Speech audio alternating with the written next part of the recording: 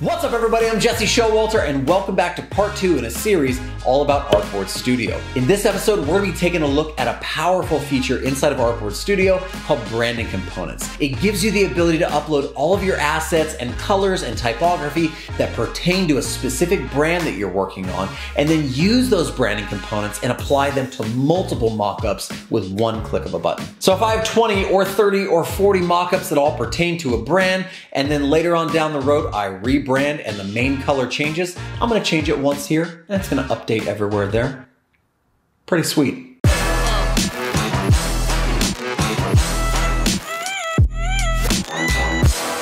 All right, let's dive right into Artboard Studio and check out branding components. You can see on my screen, I have Artboard Studio open in my browser. That's right, if you forgot, it is a browser-based tool, which is awesome. And I'm on my dashboard and I can see my recent projects. On the left-hand side, we can see our branding components. And you can see I currently have some branding components set up for me, for my own personal brand. This is files like logos that are pertinent to my brand, colors, fonts, different brand templates and brand items for my brand. But we want to create some new branding components. Let's create an entirely new brand. I have a brand that I'm working with called Artboard Nerd, and they are kind of like a board game, iOS and Android application.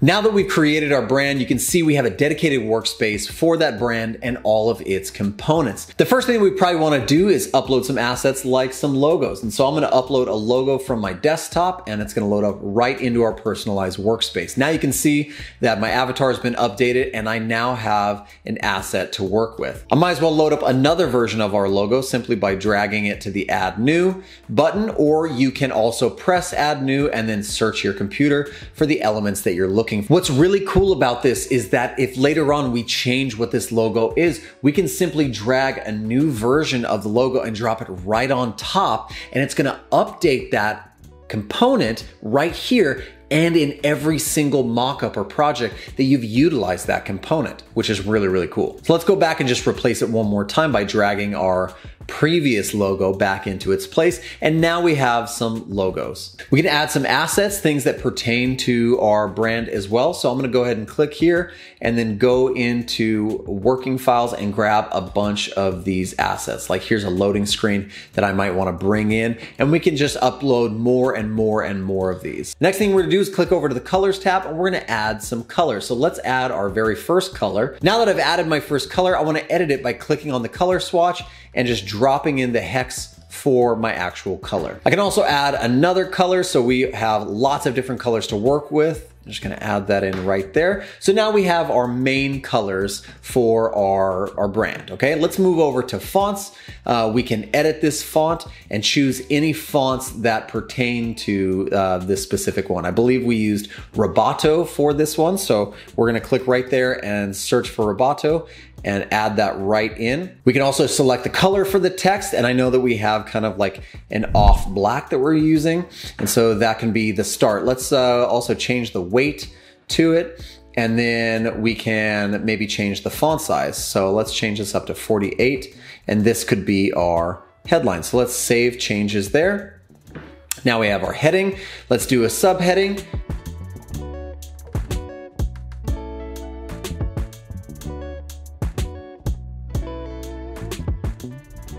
So now we've updated our heading and subheadings and our paragraph, and we can add even more fonts in here if we want to. The next thing we can do is click on brand items, and this allows us to add items from the repository of mockup elements that we have that we might be using over and over. You can select from any of the categories on the left, or you can just search. Maybe we would search for something like a phone. We're definitely gonna use something like that. Oh, I like all of these mockups. I'm just gonna put a bunch of these in there and maybe even a handheld one like that. And so now you can see we have these elements that are available to us like at all times, and we don't have to constantly go out hunting for those new elements once we start creating stuff. Okay, now that we have all of our branding components set in place for this brand, let's go create a new mockup starting with a template. All right, now that we have our template selected, I just wanted to show you quickly how branding components work inside of your actual mockup. I'm gonna go ahead and select the phone that has the design inside of it that I wanna manipulate, and I'm gonna double click on it to open up all the assets that are available to me for editing.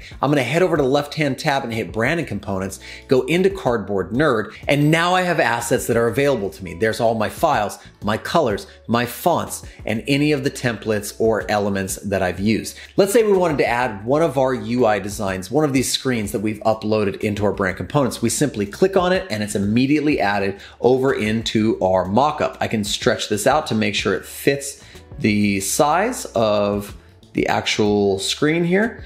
Just reposition it, and then when we head back over to our main design, you can see it's been embedded right there. Really, really sweet. I'm gonna do the same with the other design by simply opening it up, selecting one of my screens and clicking on it. It's been added to my mockup. I'm gonna drag this down and just make sure that this fills up the screen as it needs to. Drag that up and go back, and now my design is complete. But maybe we want to customize this a little bit and change it up. We can go ahead and do that. I'm going to add a shape into my scene by grabbing one of these circles from the shape menu. I'm going to select this shape and I'm going to turn off the border. Once we've turned off the border, I'm going to head over to my fill color in my inspector panel right there, and I want to make sure that this circle is the exact same blue represented by the brand. Well, I could use my color picker, or I could drop down to where it says default colors. I could hit Cardboard Nerd, and now I have my brand colors available to me. I'm going to click on that.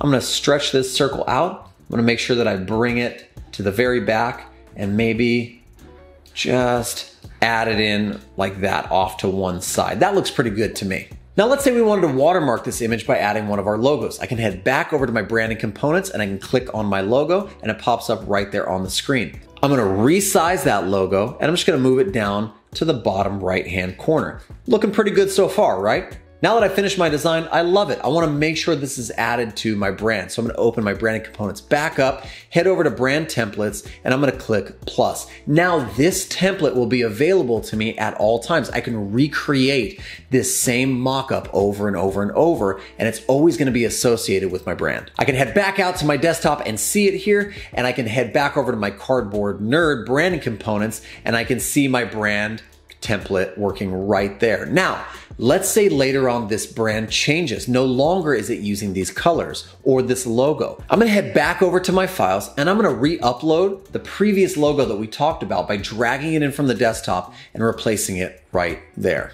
Now that we've uploaded this logo, anywhere that old blue one was used is gonna be replaced with this new gradiated warm version. There's a pink that's used in this gradient that I wanna make sure is also part of my colors. So I'm gonna come back in, I'm gonna replace the blue with my new gradient pink color. Now it seems like not too much has changed, but if I head back up to my recent projects and open up the previous mockup that I created, I'm gonna be prompted that some changes have been made and I wanna update the assets in question. When I do that, we're gonna see the color changes and also the logo changes down here. If we had screens that were updated, those would be changed as well. What's awesome about this is we can upload as many different brand components and assets and typography and images and items that we want to use for this specific brand from here on out. Last but not least, we can give access to these branding components to anybody that's on my team and has access to that team or its folders. To do that, we're gonna head into our current team. We're gonna add a new folder and create a new folder here. We'll call this Cardboard Nerd. Now you can see we have new folders in our left-hand menu here and also here. We can head back to our recent projects and we can take this scene and we can add it to a folder. Let's just go ahead and add it to Cardboard Nerd. Then we can head back to our teams page. We can give access to that folder and we can also give access to the branding components of Cardboard Nerd. And last but not least, we can invite different team members onto our team so they have access to both the team folder and the branding components. And we could do that by simply inviting a new member, typing in their email, finding them from the dropdown and inviting that member. Now, as soon as they accept their invitation, they'll be included on all of these folders, assets, and branding components. Well, that's it. Those are brand components inside of Artboard Studio. Absolutely amazing. I hope you guys enjoyed the video. If you did, make sure to leave a thumbs up and subscribe to the channel. I do lots of videos about design and development, and there's gonna be more videos in this series about Artboard Studio coming soon, so stick around. If you have any questions, leave those down in the comments and check the description for links to Artboard Studio so you can try brand components out for yourself. I hope you guys are having an amazing week designing amazing things, making amazing things, and making your life easier by working smarter, not harder. I'll see you in the next one.